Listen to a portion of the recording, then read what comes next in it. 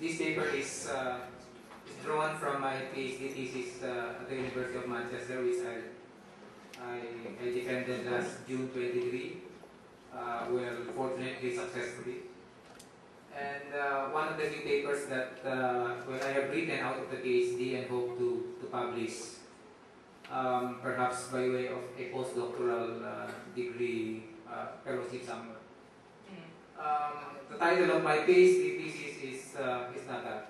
It's that's the title of the paper. It is titled "Blurring and Effacing the Other: Ideology and Religion in the Discourses of Radical Liberation Movements." Yeah, please. I actually looked into how ideology is formed through group solidarity, and how I'm looking into the way society itself is constituted through human relationships, and yeah, the method first. Sorry.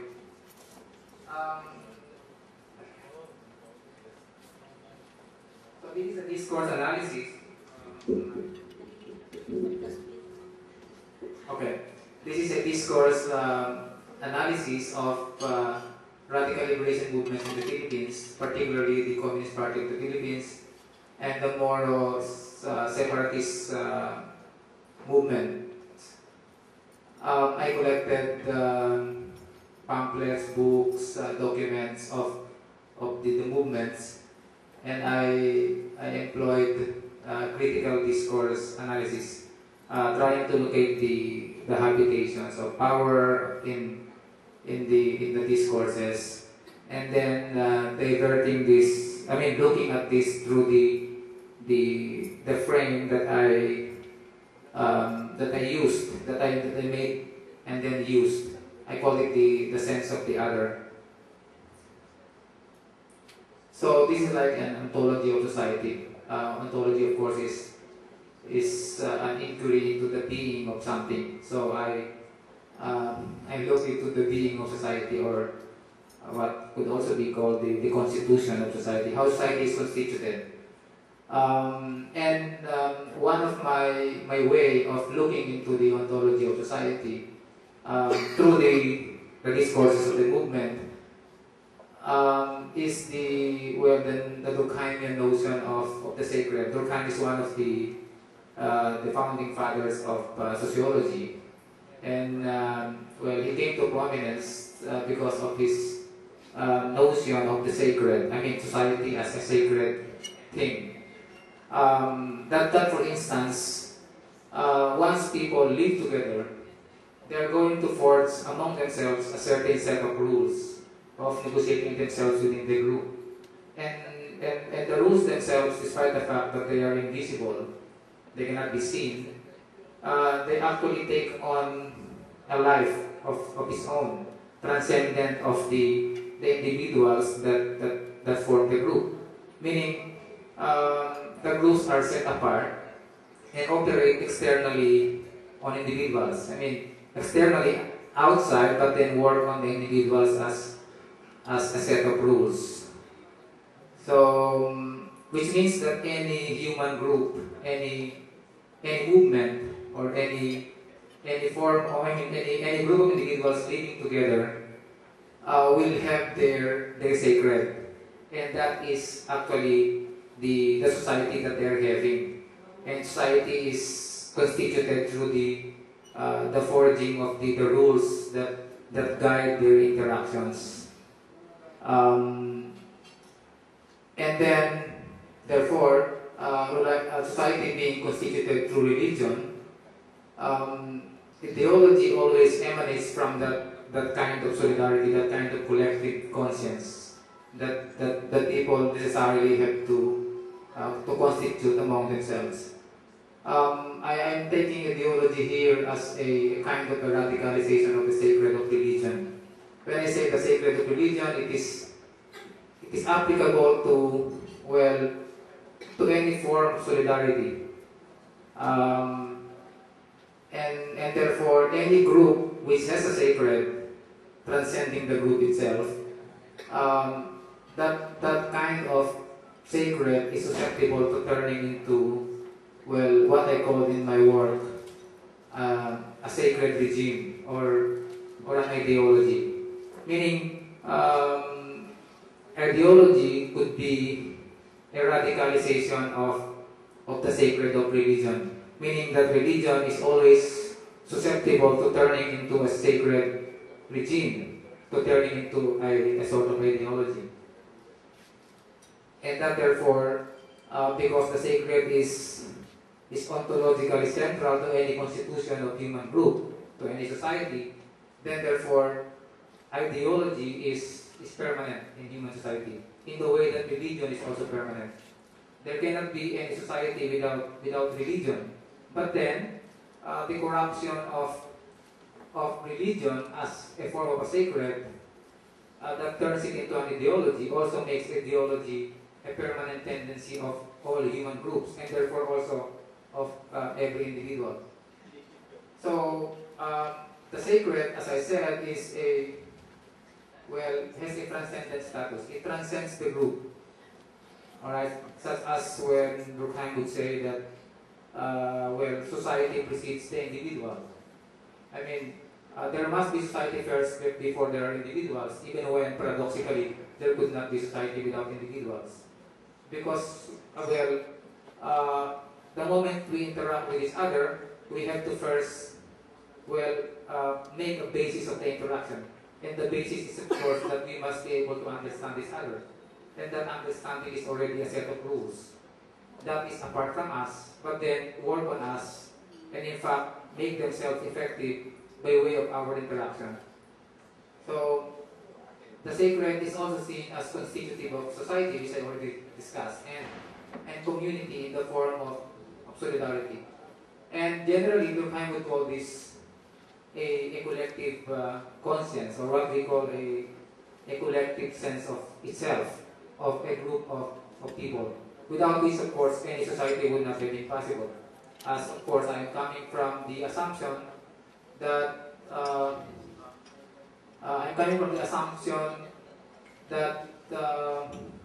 that any collective conscience is going to be expressed as sacred, and therefore is going to be expressed, institutionalized as religion. And then, of course, religion is just but the institutional form of the sacred. Religion takes the sacred and expresses it institutionally as a legitimate power in society. This is the reason why, religion itself, it comes from the term religare, which means to bind people together around some set of rules.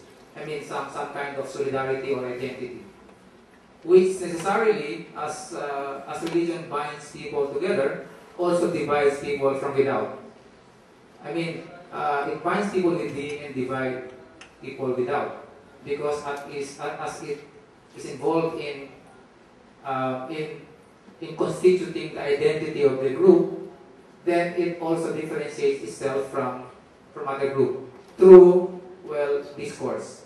By discourse I mean here not only the written ones, but the way people interact in society, the way the meanings that percolate within the social spaces and that guide their interactions. So I look into the process of ideologization, which, as I said, is the radicalization of the sacred of religion, and I call a sacred regime. And this happens through a self-referential discourse. When people live together, they live about their lives, they interact in society. The tendency for them is to, after a while, to try to imagine their own identity, their shared identity as unique to them, through referring to what they do as not only unique, but as uniquely their own. What I mean by self-referential discourse is they always try to derive legitimacy from from themselves and from what they do. So this happens through a certain kind of self-referential discourse, which is just the process of forming of identity or group solidarity. It is the curse of human beings to to make out identities as they live their lives collectively. Because without this, there would be no sense in living together. And of course, having an identity also somewhat regularizes their interactions, making their society stable and, well, as of course they would want to achieve, permanent. And then this is not, of course, a corruption of what they call the sense of the other, because this is just the tendency of all groups to force identity through self-referential discourse. But ideology comes in more when the group begins to imagine a radical other.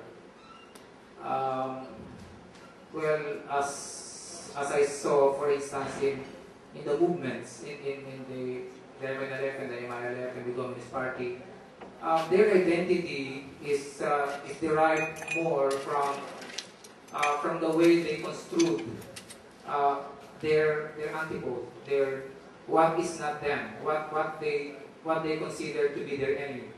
Which, of course, for the liberation groups, it is the Philippine state, the government. So they would imagine the radical other as the antithetical other. They would not, as much as possible, to become like that other.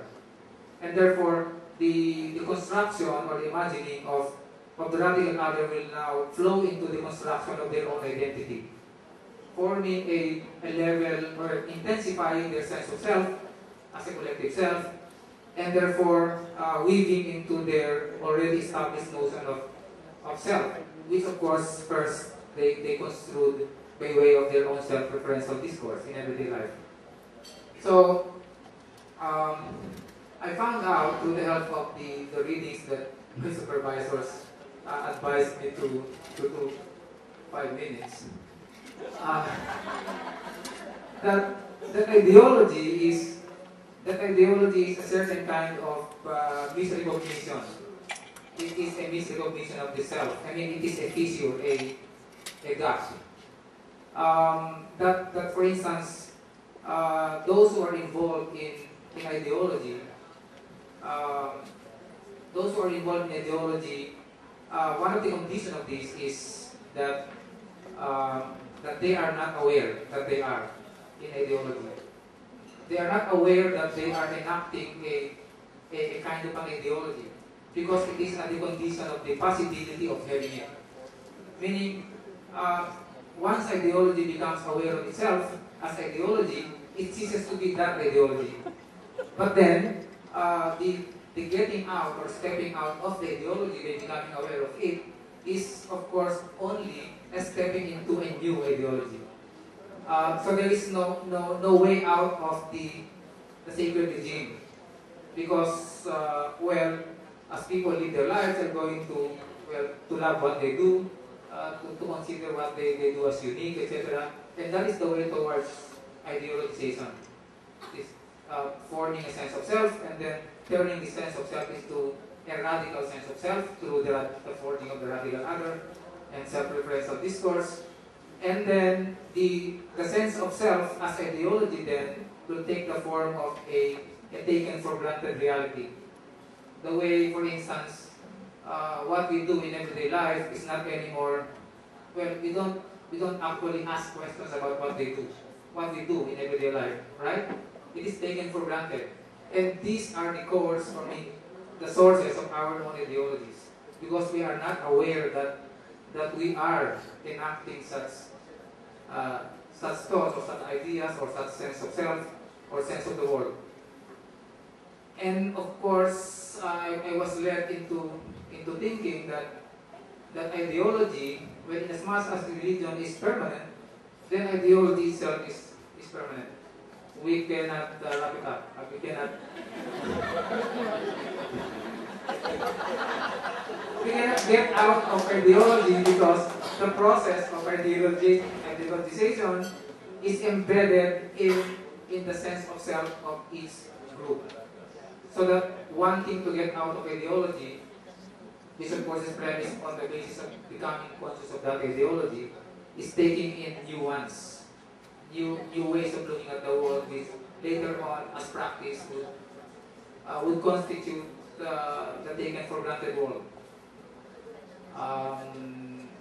Yeah, this is the operating concept which I used in my thesis. That the human being, the sense of the other is fundamental in the constitution of the human being. That the human being could not have become human, I mean, without having first a sense of what it is not, a sense of the other.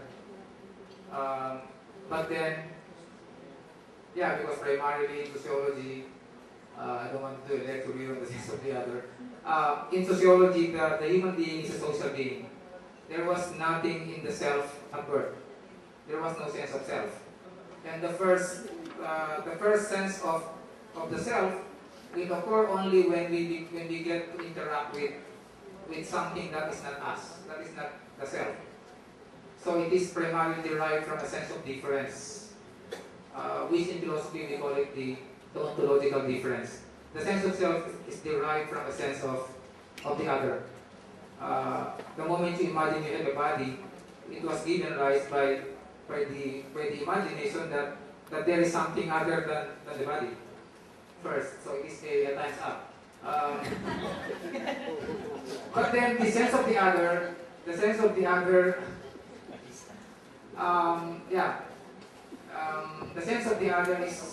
is corrupted. Okay, is corrupted in ideology, which means that it is radicalized, and this enables, or not enables, but this makes it susceptible for those whose sense of the other is corrupted in secular ideology and religious ideology to do a kind of violence that sometimes already is without identification. I mean, you do violence for the sake of doing it because you have lost identification with another. And then my conclusions is that, well, religion is permanent. Religion in society is birthright and fate.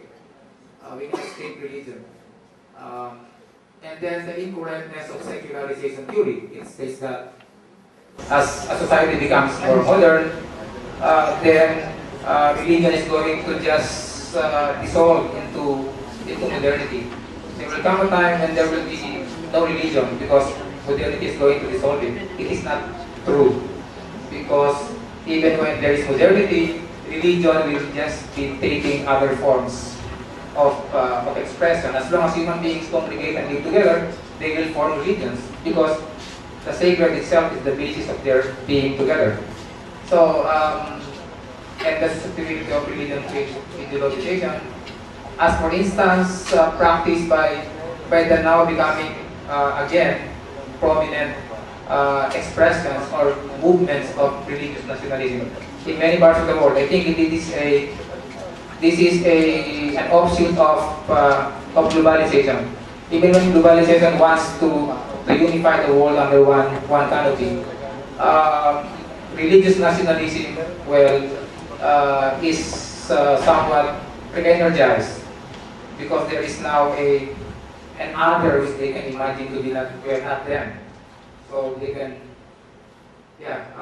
and then there could be a possibility, in fact it is true, that there is a secular religion, secret religiosity in secular ideology. Even when, for instance, the communists would think that they are secular, they are in fact religious about their being secular. And this is because of the sublime of ideology which they necessarily develop through their discourse. Yeah, I think that's all. Thank you.